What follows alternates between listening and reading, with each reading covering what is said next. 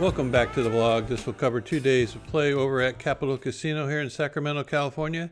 Buying for the 1-3 game for $500. I've been sitting around for about 20 minutes just twiddling my thumbs as everyone else is playing. I like to play my first hand fairly aggressively, and after I see 4 limpers come into this pot, it's a green light for me to put in a raise, so I make it $25 with 10-9 offsuit. I do not recommend this, of course, but I'm just taking advantage of my image at this time. Everyone folds except for one player who is a pretty competent player that I mix it up with every once in a while.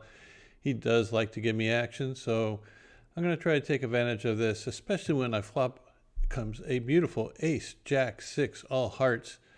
If he doesn't have an ace, doesn't have a heart, he probably doesn't like this flop too much.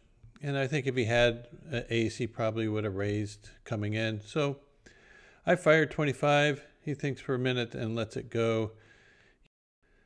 Player from middle positions opens for 15, and we get 3 callers for the 15. And when I'm in the small blind with 5-3 suited, I think it plays well multi-way. So I'm going to put in a call here and see a flop.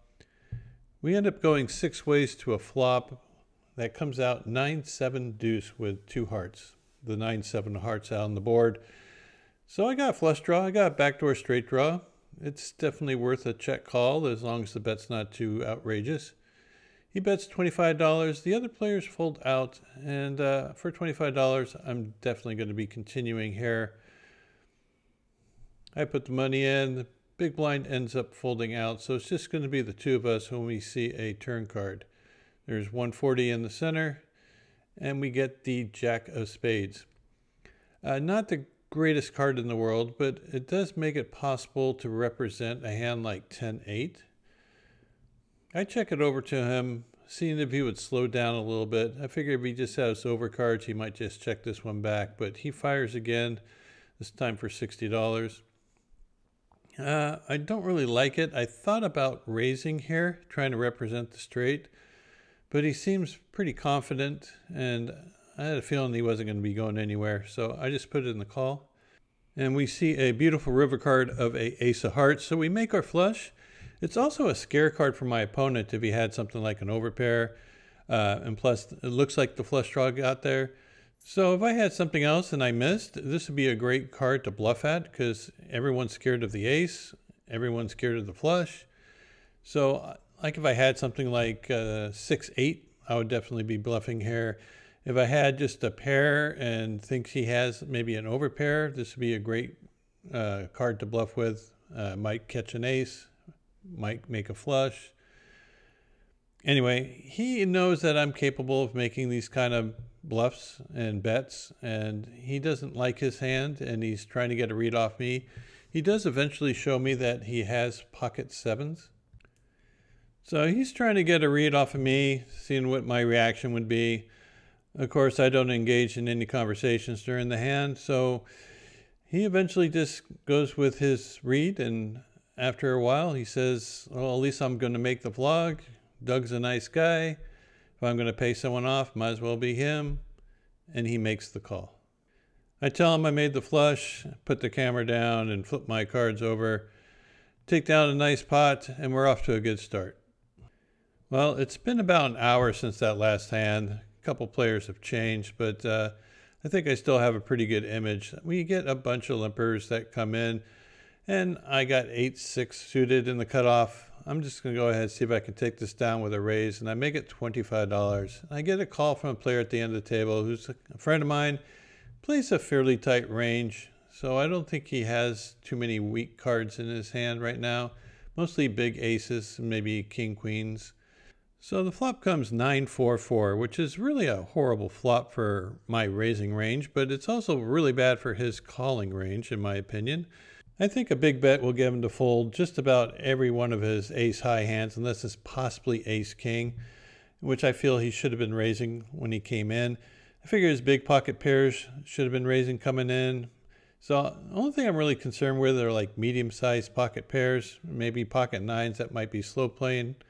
But I'm just going to go with it. He has a very short stack, so I go ahead and jam all in for his $115 remaining. He snap calls right away. I asked him if he has anything, and he says, oh yeah, I got a pair. He goes, "You got a pair?" And I go, "No, I don't, but I got a flush now." And I roll over my runner flush. So I try to punt this one off and got extremely lucky against pocket jacks. 10 minutes later, I finally pick up a real hand. I got 2 kings. There's one player that limps in. I raise to $20. I get a call from the player on the button and from the original limper. So we're going to go 3 ways to this flop with $64 in the center.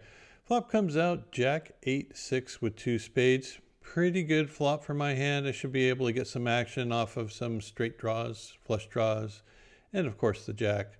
I lead for $35. The player at the end of the table makes a very quick call. The other one doesn't take any time and gets out of the way, so it's just going to be the 2 of us. And we see probably the worst turn card that you can imagine. It's the jack of spades. So it pairs the top card, brings in the flush. I decided to check this over to him. I figure if I bet, I'm only going to get called by someone with tons of equity or a better hand than me. So I might as well check it to him, see if he wants to take a stab at it. And he does for $45. Seems like a pretty weak bet. I'm pretty sure I have him beat here. And then when the 9 of hearts comes on the river, I'm kind of wondering whether I do or not. That brings in a lot of straight draws. I check it over to him. He checks it back quickly. And I ended up winning this. But that turn card really slowed down the action on this hand. I'm in middle position with ace-10 offsuit. Decided to open up for $15. End up getting way too many callers for this. I got a caller player on my left, one at the end of the table, the next player, next player, next player.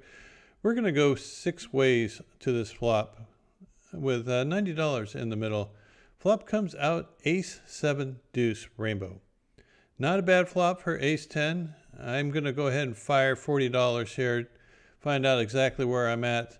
I get a quick call from the player on my left, another call from a player at the end of the table, and another one at the end of the table also. 2 players fold out.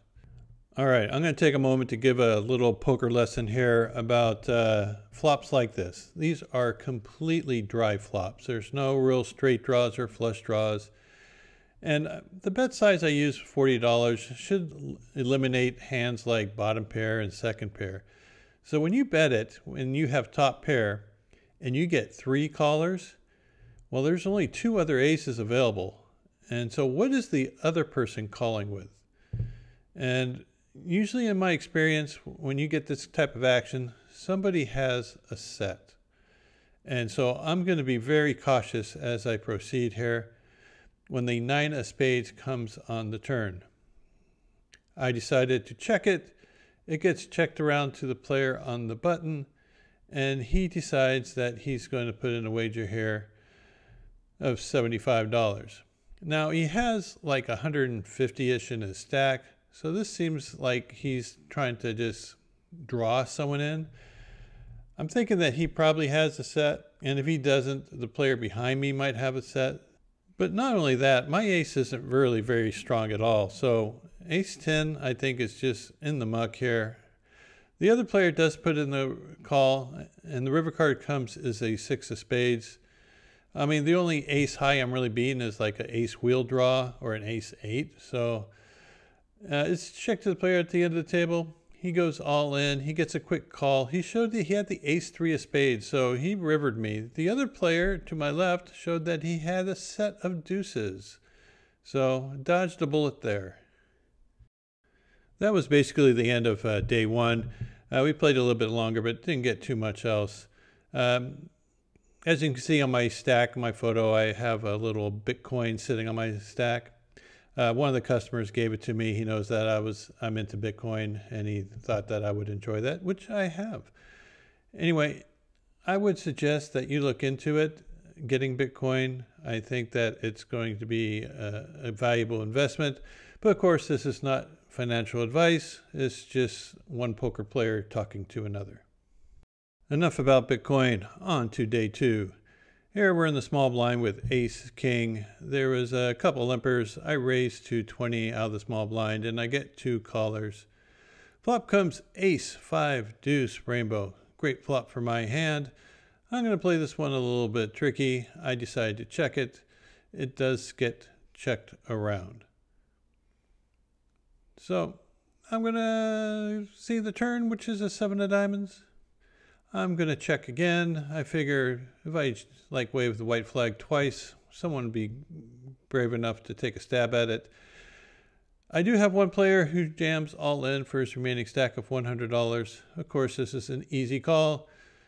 I'm pretty sure I am way ahead. And when the river card comes as an ace, he goes, "You're good." And I just roll over my ace king. No need to make him show. Eventually an end seat opens up, which is definitely better for filming. So I move over and we end up picking up King Jack suited in the hijack. King Jack's definitely a hand I want to be playing. I raise to $20. I get a call from the small blind, the big blind, and the limper. We're going to go 4 ways to this flop with $83 in the center.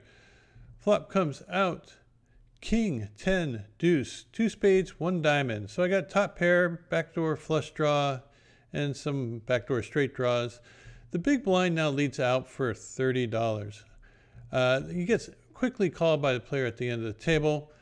I think that it's very likely that the player has some sort of draw here, either a queen 10 or a flush draw. I just decided to call and see what the turn brings before I get committed. Turn is a really bad card. It's a 6 of spades. Big blind now leads for $100. This looks like a flush all day long and twice on Sundays. I quickly get rid of my hand. The small blind player looked at his cards. He also had a king in his hand and mucks it. I'm almost positive this guy had a flush. All right, this next hand is really cool. So there's a $6 straddle and like 5 players that limp in for the $6. Comes back around to me in the big blind, and I'm going to put in a raise. I make it $56, hoping to narrow down the field or just take it down right here. The player in the straddle, who's been having a rough day, decides just to shove all in for $103. And it comes back around to the first limper. I don't know much about this player, except that he bought in for $1,500, which usually indicates that he's played the game before. And he makes the cold call for the $103. Everyone else folds out. And here I'm just going to put in the call. The under the gun player's raise actually reopens the betting for me, and I can try to squeeze him out, but he seems extremely sticky or extremely trappy. So I'm not sure whether I want to try to just isolate against him right now. He either has some sort of hand that he really likes, or he's just sticky as hell and might call me down with some sort of ace rag and have me beat. So I decided to call just to see the flop, which comes out really well, 9, 6, 5 with 2 clubs. So I got 2 overcards and a flush draw. I'm going to be going with this hand. Now it's all about sizing. I want to make it so I have a good shove on the turn. So I make it 140 now, and I plan to shove the rest of my chips of about $360 on the turn card. He thinks for a while, and I'm just hoping and praying that he folds. If he does call, so be it. I'm going to fire big on the turn. Anyway, he lets it go, and we get to see a run out, which comes 7 of hearts and a 7 of spades. We miss everything, but so did the player to our left. Our king high is going to beat his jack high, and we're going to take down this pot. Lucky us.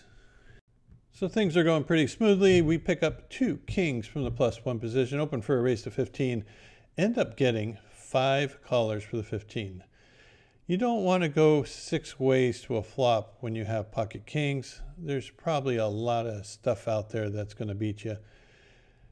When we see a flop that comes ace high, rainbow, yes, we are probably doomed right here. I'm just going to check it, hoping to get a free card. Maybe I can spike a king on the turn or something. It gets checked around to the player in the cutoff. He bets $25, rather a small bet. Small blind now jams all in for his remaining stack, which is $70. Of course, one of them has me beat, at least, maybe both of them. So I just go ahead and muck it.